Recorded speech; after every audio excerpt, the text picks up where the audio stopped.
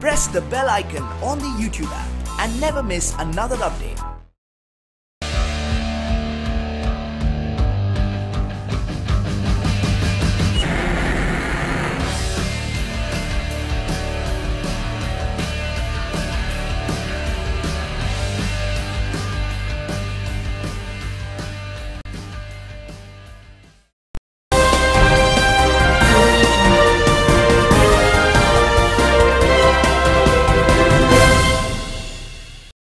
Indian Navy to use American aircraft launch system in its next aircraft carrier.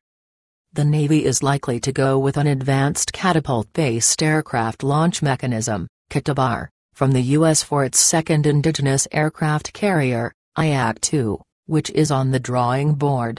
For some time, India has been exploring the possibility of installing the U.S. electromagnetic aircraft launch system, emals.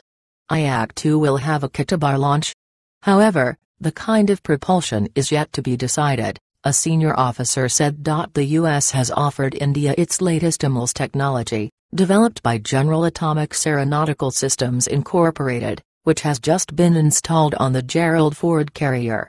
While the older generation of CATBAR was powered by a steam catapult, emals uses an electric motor-driven catapult instead, which allows the launch of much heavier aircraft and also reduces the stress on the aircraft.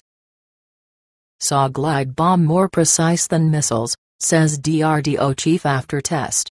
The smart anti-airfield weapon, saaw, guided bomb that India successfully test-fired on Friday has higher precision and is much cheaper compared to missiles, DRDO chief S. Christopher said on Sunday. The saaw glide bomb, which is guided by an onboard navigation system, was successfully tested at Integrated Test Range at Chandipur, Odisha on Friday. The DRDO chief said unlike the normal bombs, which may not hit the precise target due to the environmental condition, this bomb with a navigation system has higher precision and is cheaper than missiles which have similar precision. MOD planning new airbase in Gujarat to fight a short and swift war against Pakistan. Within 2 months in office, India's new Defence Minister Nirmala Sitharaman is planning a new fighter aircraft base for the IF. The likely location for the base in Gujarat is sufficiently close to neighbour Pakistan to allow an efficient and effective response. The facility at Desa, which is located in Banaskantha district, is near the border and is expected to bridge the aerial gaps in the state that already has major fighter bases in Jamnagar in Saurashtra region as well as Bhajanalaya in Kutch. The IF has been planning to set up a new airbase in Desa in Gujarat, which has been in the files for the last many years.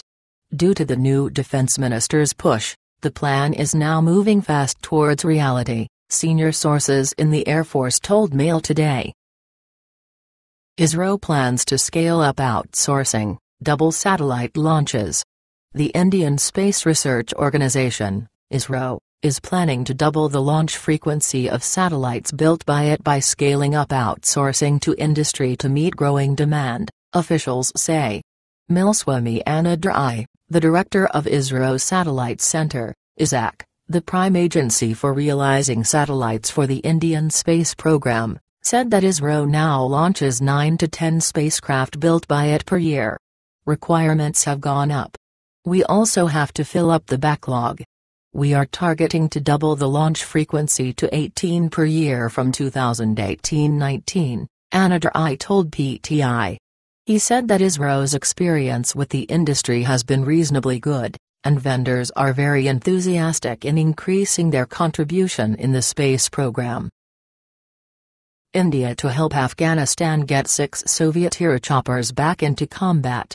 2 years after announcing its decision to gift Afghanistan 4 attack helicopters, India has decided to step up its military assistance to the war-torn country and help get 6 of its Soviet-era combat helicopters back into service. An Indian Air Force team, it is learned, recently visited Afghanistan to assess old helicopters in the Afghan Air Force inventory. On return, it concluded that some basic work on the choppers could be done in India, but the complete overhaul would have to be done in Russia. Government sources told the print that based on this assessment, New Delhi decided to hold talks with Moscow to reach an arrangement through which India could foot the bill for the repairs in Russia. In 2015, India decided to gift Afghanistan 4 Mi-25 helicopters, a gesture that was made public when Prime Minister Narendra Modi visited Kabul in December that year.